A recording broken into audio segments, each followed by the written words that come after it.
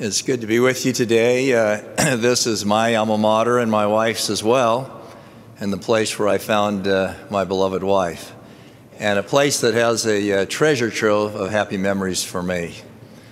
Well, first, I'd like to pay tribute to President and Sister Samuelson, who have served with such distinction and devotion, and they certainly command all of our highest respect. Now, today, I'd like to speak about becoming men and women of integrity. It is this attribute that often defines the greatness of a man or woman. Names such as George Washington, Abraham Lincoln, William Wilberforce, and John and Abigail Adams are revered as icons of integrity. These icons are like spiritual magnets. Every time we read about their lives, we are drawn to their higher way. What then is this integrity that is such a dominating force in determining greatness? Integrity is a purity of mind and heart that knows no deception, no excuses, no rationalization, nor any coloring of the facts. It is an absolute honesty with oneself, with God, and with our fellow men. Even if God blinked or looked the other way for a moment, it would be choosing the right, not merely because God desires it, but because our character demands it. Integrity is the very core of our being. It is who we really are. When all the scaffolding is removed, it is our integrity that both defines us and identifies us. Men of integrity are like the rock of Gibraltar, steadfast and immovable.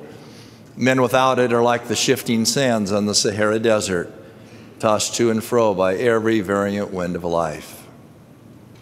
Many years ago, Elder Sterling W. Sill was driving down a road. He became thirsty, so he pulled into a gas station.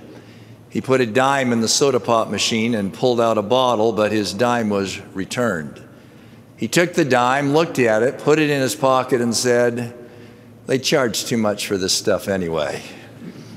He didn't get very far before the still small voice said, "Sterling, are you really going to be a thief for a dime?" "Of course not," he said. "The price is not nearly enough." He then returned the dime to the gas station attendant. This story only speaks of small sums, but it teaches of great principles. Each of us might appropriately ask, does our integrity, our honor have a purchase price?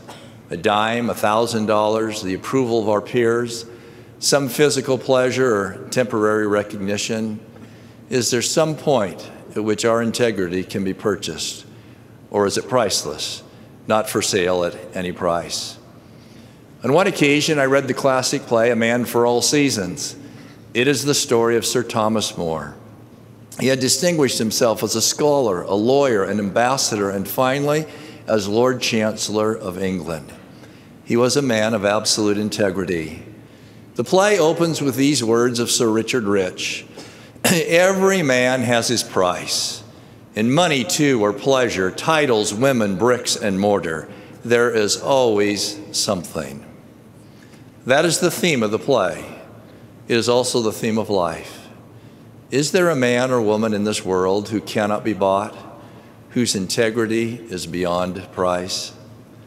As the play unfolds, King Henry VIII desires to divorce Queen Catherine and Mary Anne Boleyn, but there is the catch. Divorce was forbidden by the Catholic Church. And so King Henry VIII, not to be thwarted in his desires, demanded of his subjects the taking of an oath that would support him in his divorce. But there was a further problem. Sir Thomas More, who was loved and admired by the common people, was a holdout. His conscience would not let him sign the oath. He was unwilling to submit even at the king's personal request. Then came the test. His friends applied their personal charm and pressure, but he would not yield. He was stripped of his wealth, his position, and his family, but he would not sign. Finally, he was falsely tried for his life, but still he would not succumb. They had taken from him his money, his political power, his friends, his family, and they would yet take his life, but they could not take from him his integrity. It was not for sale at any price. At the climax of the play, Sir Thomas More is being falsely tried for treason. Sir Richard Rich commits the perjury necessary to convict him. As Sir Thomas exits the courtroom, he approaches Rich and says, "That is a chain of office you are wearing. What is it?" The judge replied, Sir Richard Rich is appointed Attorney General for Wales. Moore then looks into Rich's face with great disdain and retorts, for Wales? It profits a man nothing to give his own soul for the whole world, but for Wales? In the life to come, no doubt, many will look back amidst uncontrollable sobs and repeat again and again, why did I trade my soul for Wales, or temporary physical pleasure, or fame, or a grade, or the approval of my friends? Why did I sell my integrity for a price? For a few moments, I would like to address 7 principles of integrity that I hope will inspire us to make this Christ-like attribute a fundamental character in our personal lives. First, integrity is the foundation of our character and all other virtues. In 1853, the saints commenced the construction of the Salt Lake Temple. For the better part of 7 long, hard years, the saints dug the excavations and laid the foundation over 8 feet deep, all made of sandstone. One day, the foreman came to Brigham Young with this devastating news. There were cracks in the blocks of sandstone. Brigham Young was faced with this dilemma. 1, do the best they could to patch up the cracks and build a temple of much less weight and grandeur than anticipated, or rip out 7 years of work and repair it with a granite foundation that could support the magnificent temple God envisioned for them. Fortunately, Brigham Young chose the latter course. Integrity is the foundation upon which character and a Christ-like life are built. If there are cracks in that foundation, then it will not support the weight of other Christ-like attributes that must be built upon it. For example, how can we be humble if we lack the integrity to acknowledge our own weaknesses? How can we develop charity for others if we're not totally honest in our dealings with them? How can we repent and be clean if we only partially disclose the truth to our bishop? At the root of every virtue is integrity. C.S. Lewis noticed that once we make a mistake in a mathematical equation, we cannot just keep on going. His exact words are as follows. When I've started to sum the wrong way, the sooner I admit this and go back and start over again, the faster I shall get on. Likewise, we cannot continue to fully acquire other Christ-like virtues until we first make integrity the granite foundation of our lives. In some cases, it may require us to go through the painful process of ripping out an existing foundation built upon deceit and replacing it stone by stone with a foundation of integrity, but it can be done. Shakespeare understood the inseparability of our integrity and all of the Christ-like virtues. Quote, mine honor is my life, both grow in one. Take honor from me, and my life is done, end quote. Second, integrity is not doing just that which is legal, but that which is moral or Christ-like. It may be legal to have premarital relationships. It may be legal to commit adultery. It may be legal to gossip. But none of those actions is moral or Christ-like. Integrity is not just adherence to the legal code, but to the higher moral code. It is, as Abraham Lincoln suggested, living in accord with the better angels of our nature. Every young man on this campus has the moral duty to protect and preserve the virtue of his date, and every young woman has the reciprocal moral duty for her date. It is a test of his or her integrity. The man and woman who are striving for integrity will develop a resolve and discipline that transcend even the powerful passions of physical emotions. It is that integrity to God and to self and to others that sustains them and empowers them, even when Satan unleashes his arsenal of moral temptations upon them. As to this generation, the Lord said, I will raise up unto myself a pure people. God is counting on you to be that generation. Some years ago, my business partner and I needed to terminate an employee. After some discussions, we reached a settlement to compensate him for his past services. I felt the settlement was more than fair, but nonetheless, there were some strained relationships as a result of the negotiations. That night, I felt a gloom come over me. I tried to dispel it by reasoning within myself that I had been fair, but the feeling would not leave. Then this impression came. It is not enough to be fair. You must also strive to be Christ-like. Adherence to the highest moral code is a hallmark of a man and woman of integrity. Third, integrity makes decisions based on eternal implications. One of the young women in our ward was taking a test at the local high school. As she looked up, she saw one of her friends cheating. Their eyes made contact. Embarrassed, the friend shrugged her shoulders and mouthed the words, "I need the grade." Somehow this young lady lost her eternal vision. It is not grades, but godhood that is our destination. What good does it do to be accepted to the most prestigious university, but forfeit our exaltation in the process? Every time someone cheats, he trades his spiritual birthright for a mess of pottage.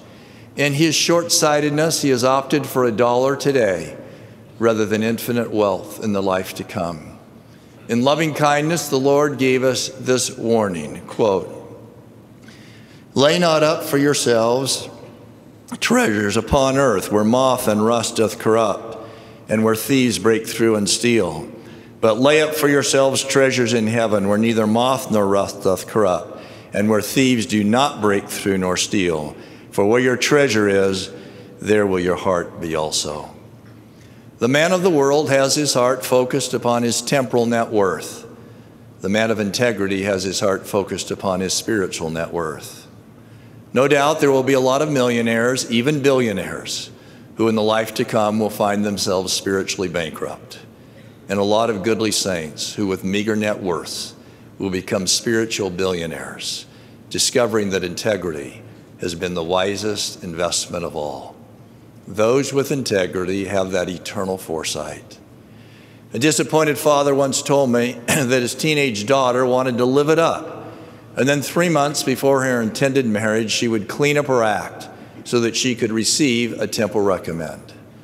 I do not know of any stake president who would give a recommend under such circumstances, but even if it were given, it would be a curse, not a blessing. Integrity is not short-sighted. It is not just a temporary change of behavior. It is a permanent change of nature. When I first entered the field as a mission president, I met several times with a missionary who was struggling with obedience. One day in frustration, he blurted out, "What then do you want me to do?" I replied, "You've missed the point. It's not what I want you to do. It should be, what do you want to do?" There was a moment of silence, and then he made this insightful observation. "You are not just asking me to change my behavior.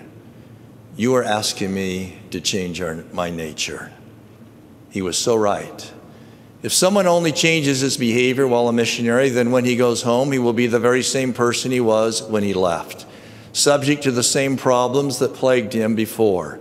But if someone changes his nature, he will go home a new man with the power and discipline to conquer his old Goliaths.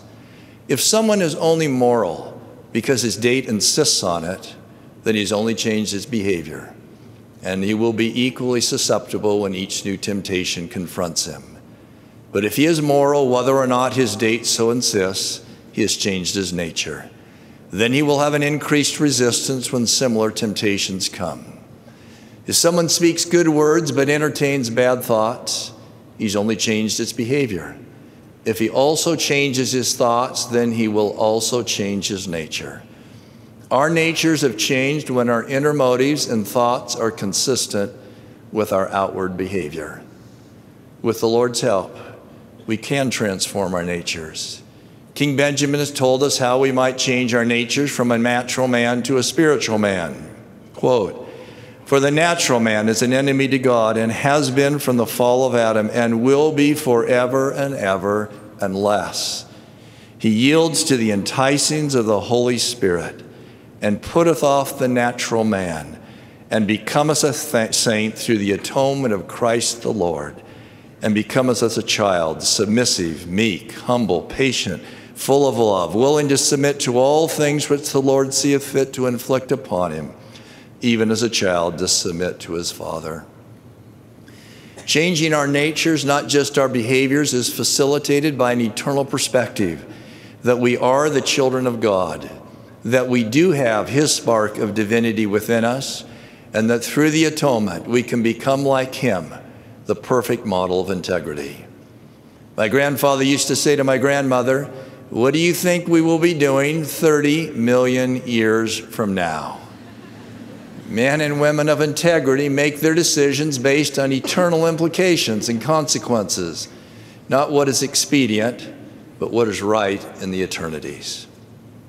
Fourth, integrity is disclosing the whole truth and nothing but the truth. I believe the Lord can live with our weaknesses and mistakes, provided there's a desire and effort to repent. That is what the atonement is all about. But I do not believe that He can easily tolerate a deceitful heart or lying tongue. A few years ago, I conducted a mission tour. Some of the missionaries were struggling with obedience. That evening, the mission president and I conducted interviews with some of the missionaries. The next morning, the mission president commenced our zone conference by giving a masterful talk on integrity.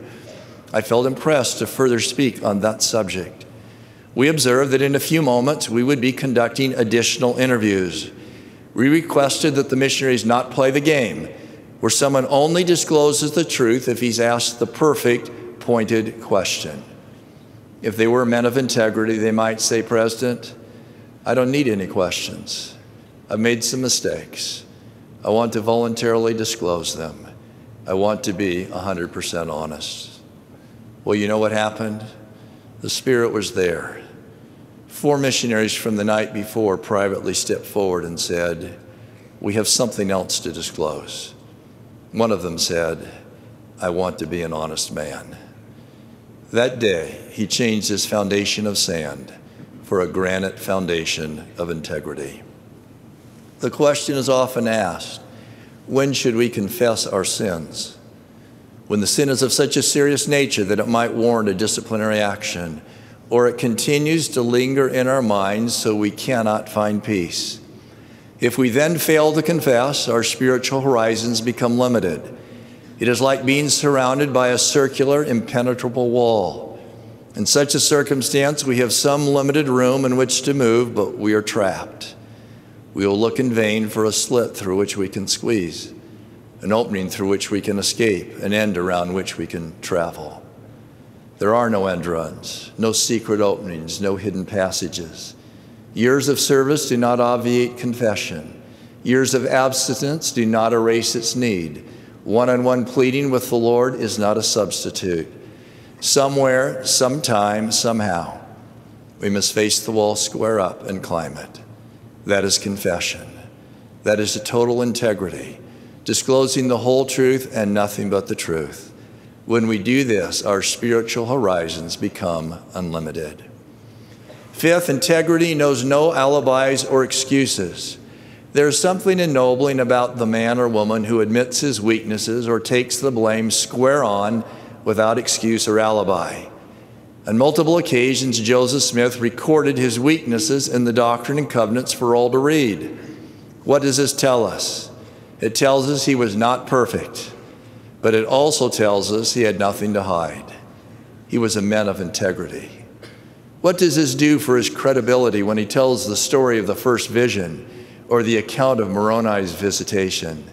It tells us that we can trust him, that we can believe his every word, because he is indeed a man of integrity. As to George Miller, the Lord said, "He may be trusted because of the integrity of his heart."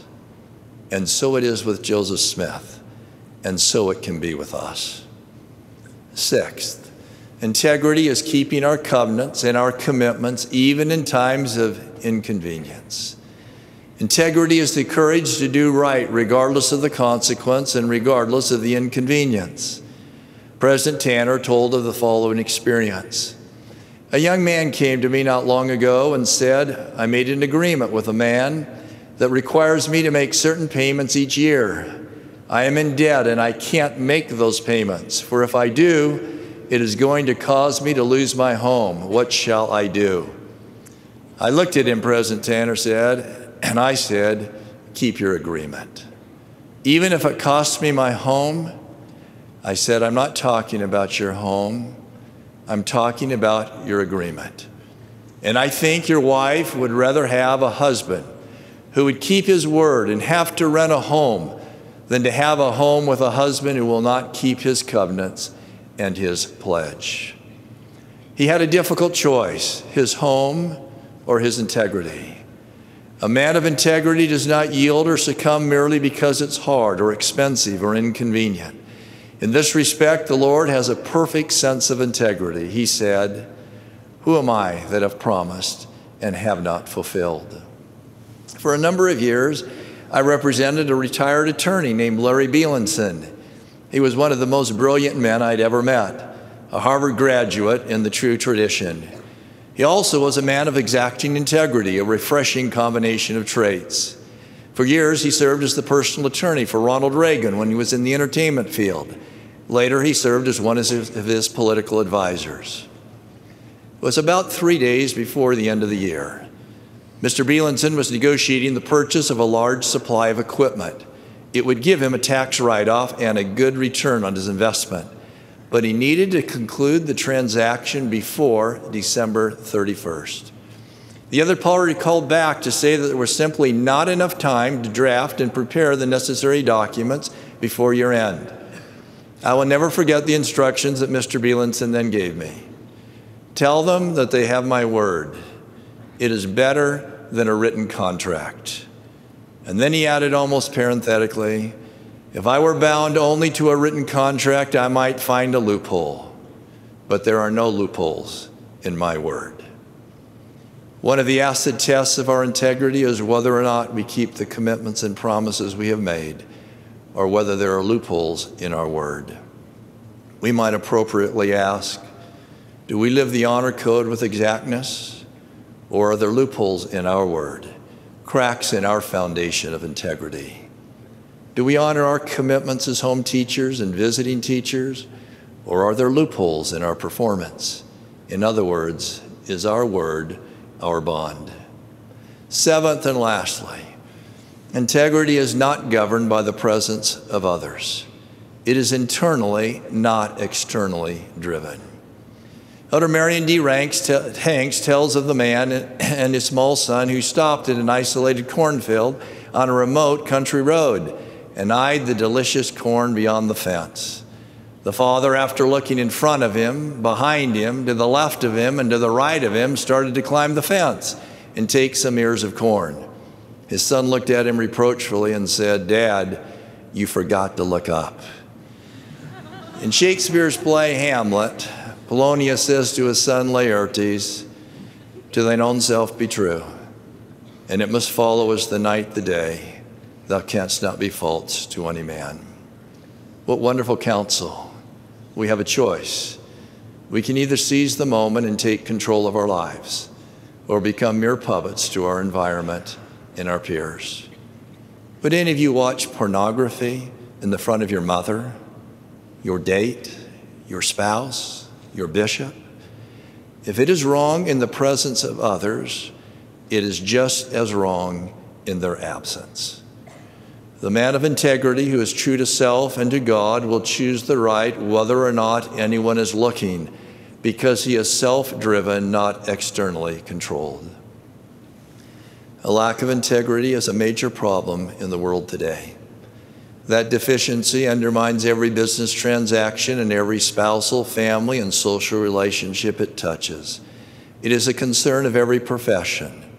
There are attorneys who bill for hours of service which they never rendered, physicians who recommend surgeries and procedures that were never needed, teachers who fail to prepare lessons but deposit their paychecks just the same, and unfortunately, politicians whose integrity is governed by popular polls rather than eternal principles.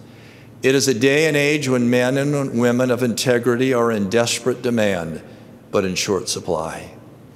May the integrity of our souls have a sign which reads in bold black letters, "Not for sale at any price," so that it might be said of us as it was of Hiram Smith, "Blessed is my servant Hiram Smith, for I, the Lord, love him because of the integrity of his heart."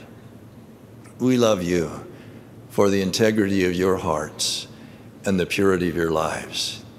May we all become men and women of integrity, not because we have to, but because we want to. The Lord announced the reward for those who do so. Verily I say unto you, all among them who know their hearts are honest and are willing to observe their covenants by sacrifice, they are accepted of me. May we all be accepted of God, because we are striving to become men and women of integrity. I so pray in the name of Jesus Christ. Amen.